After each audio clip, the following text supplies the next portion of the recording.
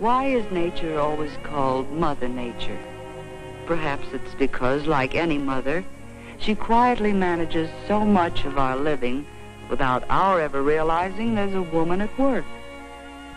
Why, right from the beginning, we breathe and sleep and wake up with no more conscious planning than we used in sprouting teeth. Mother Nature controls many of our routine bodily processes through automatic control centers called glands. The story of menstruation really begins with one particular gland. It's located here at the base of the brain, and it's called the pituitary gland. In our childhood years, this pituitary gland concentrates on producing growth hormones, busy little messengers which circulate through the bloodstream. They order the various bones and tissues to get growing. And as a girl grows up from blocks to dolls to books, that means her body is obeying the orders issued by the pituitary gland. Of course, these orders vary among different girls. Some girls grow short, some tall, some heavy, and some slight. But there comes a time somewhere between the ages of 11 and 17, though about 13 is average, when the pituitary must turn part of its attention to maturing the body which it has grown. So it starts sending out a new type of hormone, a maturing hormone. And that is when menstruation begins, when these maturing hormones start coming down through the bloodstream to the ovaries. The ovaries themselves are glands about the size of almonds, and locked within each ovary are thousands of eggs. Although these eggs are too small to be seen by the human eye, any one of them has the possibility of someday becoming a human being. Near the ovaries are the fallopian tubes, short canals which lead to the uterus or womb. This hollow, pear-shaped organ opens into the vagina, which is part of the birth canal, and is the external opening for this whole group of organs. So, as you see, there is a continuous passage from each ovary through the fallopian tubes, uterus, and vagina to the outside of the body. These organs function in a continuous cycle. The pituitary gland starts the process when it sends its maturing hormones down through the bloodstream to the ovaries.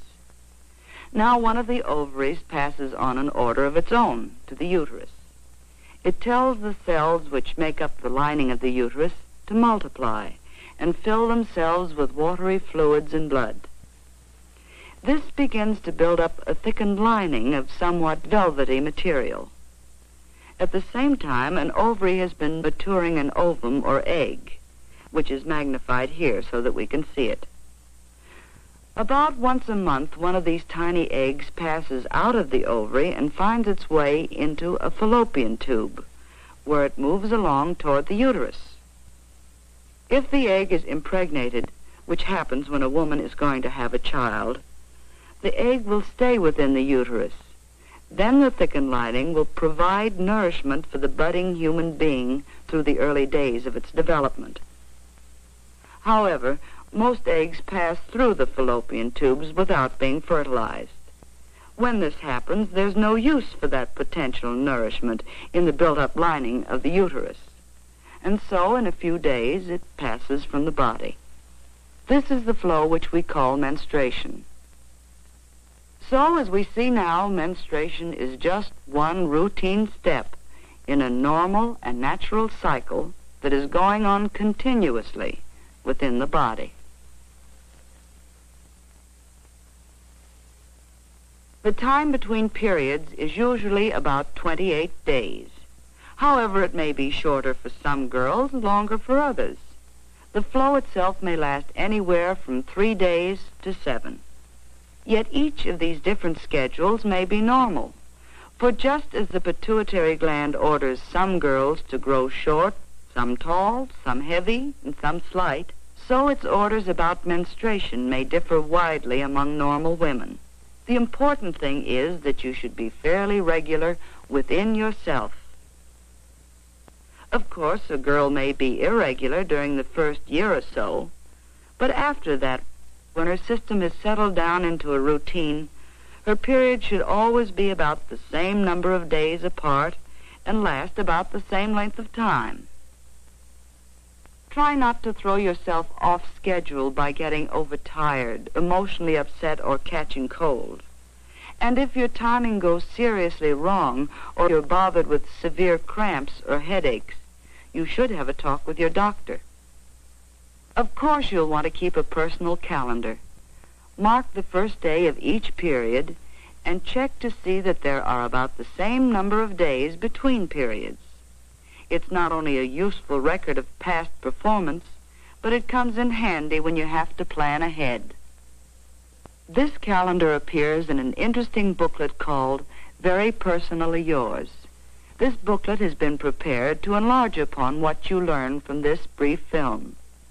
Among other things, the booklet explodes that old taboo against bathing during your period. Not only can you bathe, you should bathe, because during menstruation, your perspiration glands are working overtime. Just be careful to avoid either very hot water or very cold water. In fact, it's not a good idea at any time to shock your system with extremes, any more than to let yourself get chilled or to catch cold. And as for the old taboo against exercise, that's nonsense. Exercise is good for you during menstruation. Just use common sense.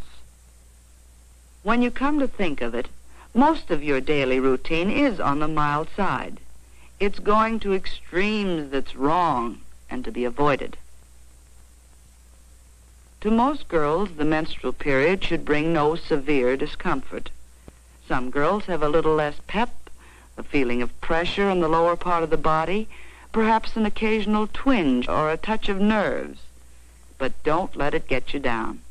After all, no matter how you feel, you have to live with people. You have to live with yourself, too. And once you stop feeling sorry for yourself and take those days in your stride, you'll find it's easier to keep smiling and even-tempered. You can do practically everything you normally do. Oh, come now. We said practically everything, provided you take common sense care of yourself. Exercises to relieve cramps are illustrated in the booklet. Try them. With the guidance of a qualified person, you may find they help. And do something about that slouch. Slumpy posture is just as bad inside as it looks outside. So stand up straight and let the organs function from the position that nature intended. One way to help them function normally is to avoid constipation. You see, your reproductive organs lie between the rectum and the bladder and their external openings, and constipation will disturb the relationship between these organs. So you'll find it worth your while to drink plenty of water, eat plenty of fruit, and to include cereals and eggs and leafy vegetables in your daily diet. And incidentally, it's smart to keep looking smart. That well-groomed feeling will give you new poise and lift your morale, especially when it's backed up with year-round fresh air and sunshine and plenty of rest and sleep. Because the best possible insurance against trouble on those days is healthy living every day. And that's the story. There's nothing strange nor mysterious about menstruation.